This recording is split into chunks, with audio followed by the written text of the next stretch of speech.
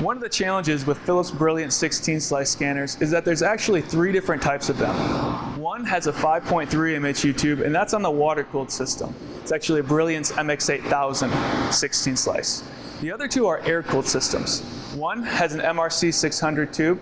It's an 8.0 MHU tube. The other one has a CTR tube that's 5.0 MHU. The 2 major questions you're going to have to answer when you're ready to sell your Philips 16-slice CT scanner is what type of tube does it have and what are the software options.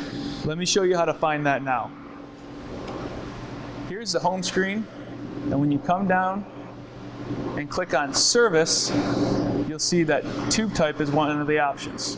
Click on tube type, and as you can see, it says the tube configuration is 5.0 MHU and the generator is 48 kW. That shows that it's a CTR tube. And then when it comes to finding out the software options, come over to the right screen, click on the viewer options. Any available options would be highlighted right here. And then click down on applications, and any of these that were highlighted would be the current options. And that's how you find the options and the tube type on the Philips 16-slice scanner.